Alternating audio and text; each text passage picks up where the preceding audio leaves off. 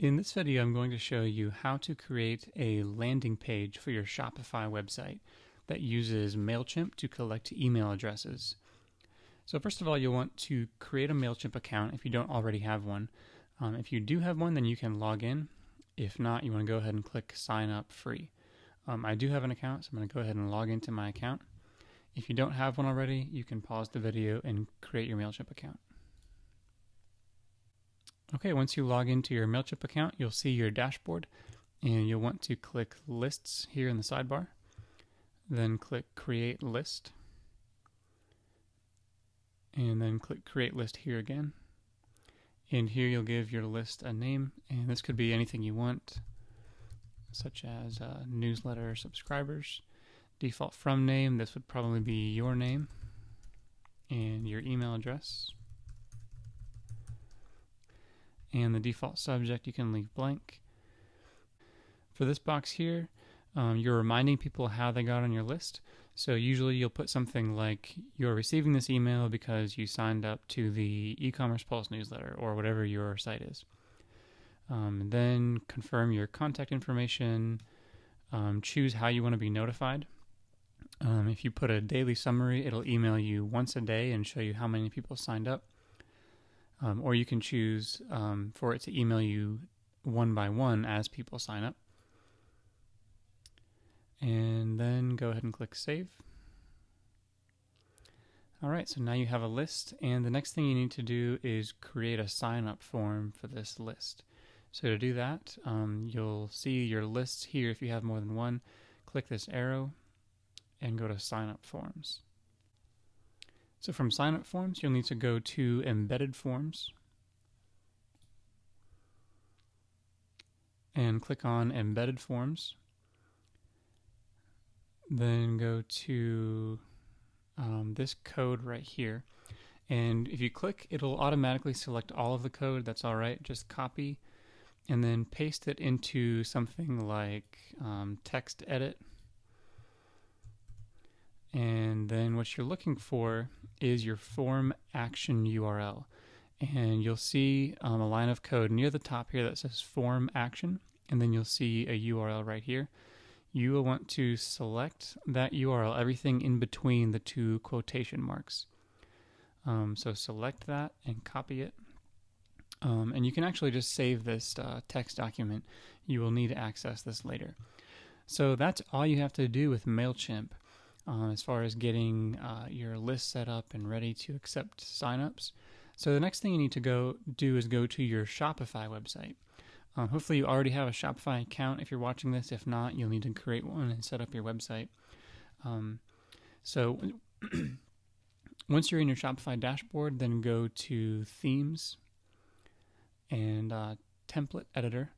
And this will vary a little bit depending on what theme you're using. Right now I'm using the minimal theme as a demo. You may be using a different one, and that's fine. And that might cause your landing page to look a little bit different than mine, but I'll show you how to make some tweaks and edits if you need to. So from the template editor, you're going to click Add a New Template, and then change this to Page, and give it a template name of anything you want. I'll use Landing Page. All right, and now you need to go into the files that you downloaded from e-commerce Pulse, my site, and you should have a zip folder like this, and it's called landing page -e-commerce Pulse. And you'll double click that to unpack it or unzip it, and then you have a landing page code, and this is a text document, so double click that to open it. And here you've got all the code that you need. So click Command A or Control A to select all, and then copy, and you're going to paste that into the template editor right here. Okay, so what this will do is it'll actually create a landing page that looks very similar to the one on my website. And let me pull it up for you real quick. And that's at survivalknifeexperts.com. So here's my landing page, and obviously it's geared for survival knives. And the landing page that we're going to create on your website actually looks very similar. It has all the same graphics, all the same text and all that, and even the same colors. So what I'll do is I'll show you how to remove that information and plug in your own text. and your own photos and all of that, because you're going to want to change it to be suitable for your niche. But right now, let's go ahead and save this template that we just created. And next, you'll go to Pages and add a new page. Give it a title. You'll see here the title of my page is Sign Up for Free Survival Tips. And you can name it whatever you want. It should be something related to what your newsletter is going to be about. And remember that people can see the page title up here in the tab, even if they don't see it right here. So we'll give this title of Sign Up for Our Free Newsletter. And save. And you don't need to put anything here in the content. That's all already going to be taken care of with that template code that we just added. And after you've saved it, you'll see down here there's a template. You want to change that to page.landingpage. And this is the code that we just added with our template editor. Okay, once we've saved it, click View in your store. And now you'll see the basic layout of the page is up, although we're missing all of our images. You'll see these little broken image icons around the page.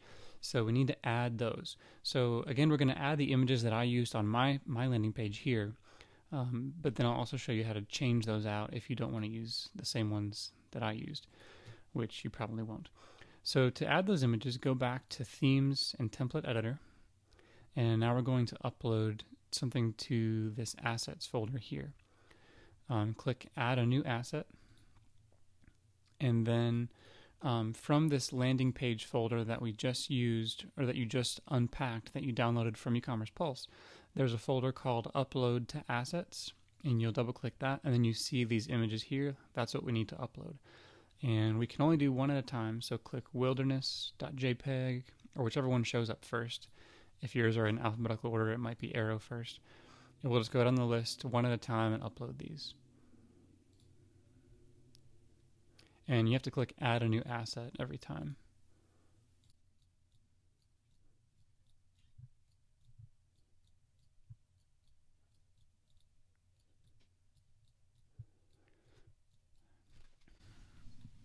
All right, and I sped that up, so hopefully you didn't have to spend too long watching it, watching me upload those files. All right, so now I've uploaded all of the images to our Assets folder. Now let's refresh the page and see if that looks better. All right, great. So now all of our images are showing up, and this is your basic landing page. Now, a minute ago, you copied some code from Mailchimp, and you need to go back and grab that now, and that should be right here. So you got your form action URL. Again, it's everything near this form action tag between these two quotation marks. So you'll copy that, and now go back to the template that we just created called page.landingpage.liquid, or whatever name you gave it.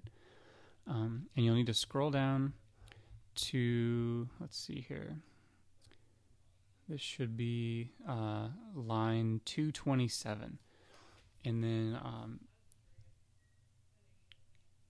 right here where it says settings.mailchimp link, you'll select everything in between those two quotation marks, delete it, and then paste in that code that we just got from Mailchimp and save. And that little line of code right there is how the landing page knows to send this sign up to your Mailchimp account and put them on your newsletter list, your subscriber list. So you've got to make sure you change that. All right, and so that's the basics of it. Now, how would you go about changing any of these images or colors, or change these icons, change the text, all of that? Because you're definitely going to want to do that. So to do that, you can look at this code, and it starts on line 204, and you'll see the headline here is Get Free Survival Tips and Gear Reviews. So because of all this extra code that's in here, you're not going to be able to edit this in the regular Shopify page editor, so you'll just have to kind of work in between the code, and hopefully that's not too scary or overwhelming. So for example, let's say you wanted to change this headline here to get free fashion tips and clothing deals. You could just change this line here on 204 to get free fashion tips and clothing deals. And you could change the second line here, delivered straight to your inbox if you wanted to. And then just make sure to click save up here when you're done. Okay, so we've updated that line there. Now how would we change this image right here? Well, let's just, as an example, let me just pull up an image of some kind.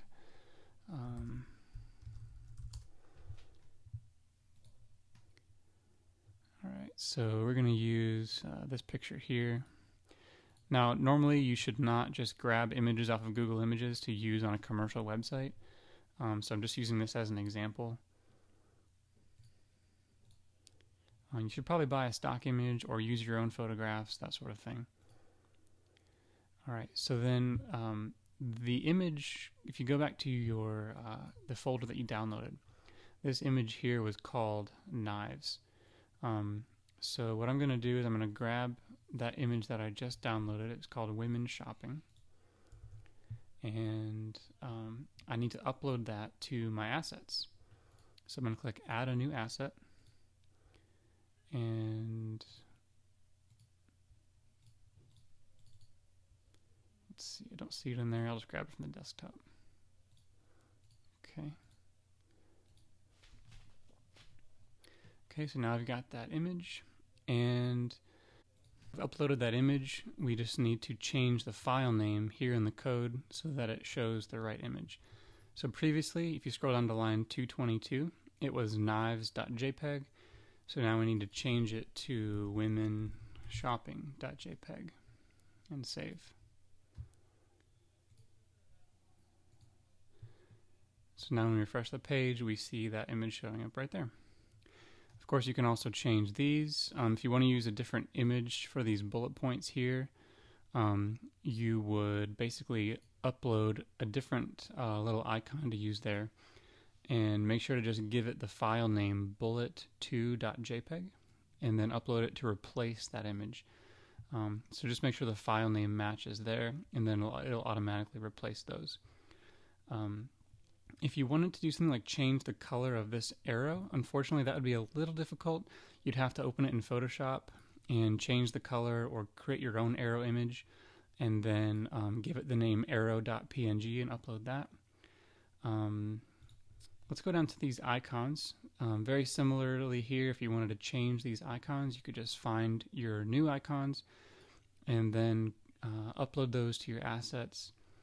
And then down here, you would just change the file name from mountainicon.png, knifeicon.png, and listicon.png to whatever your file names were. And again, here you could change the text for each of those three boxes that you see there.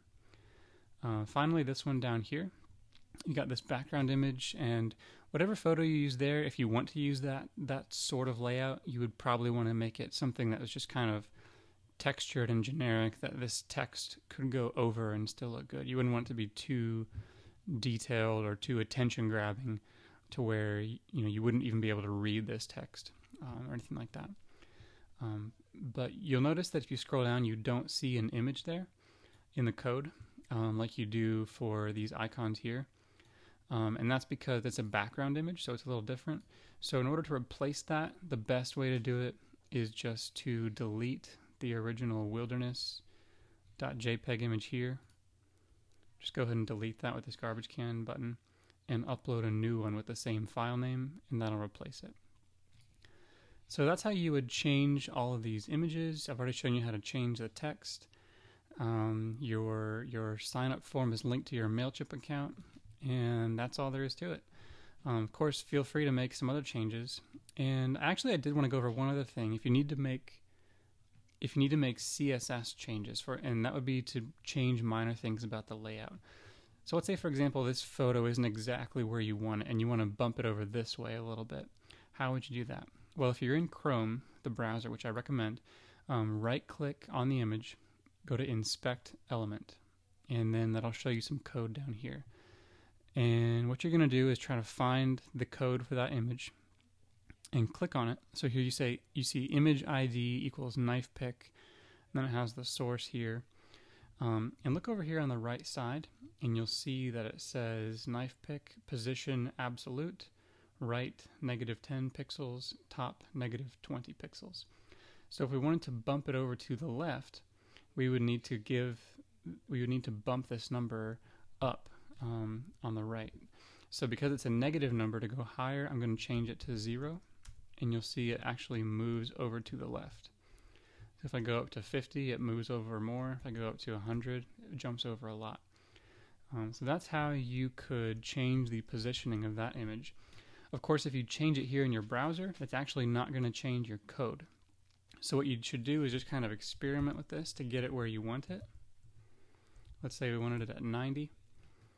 And then you're going to go into the code for this landing page, scroll up to where that was, and that's knife pick here on line 76, and change it here to 90 pixels, and then save it. So now if we refresh the page, you'll see that the picture has moved, and the code down here has changed as well. So just remember that you can use this inspect element tool to play around with the code and change the positioning of things, but then you have to go back into the theme editor to actually make those changes permanent. You could also do something like change the color of this button, and to do that you can just do a Google search for like a hex color selector or RGB color picker, and then you need to find a hex code, and then you would plug that into line 158 here. The background color here, this is what gives it that orange color. If I wanted to make it gray, I could type in 888 and save, and you'll see that that'll change to orange, or to gray, excuse me. And there are these 6 numbers here give it the color. So you would just need to use some sort of color picker to find the 6 numbers there that would give you the right color that you want.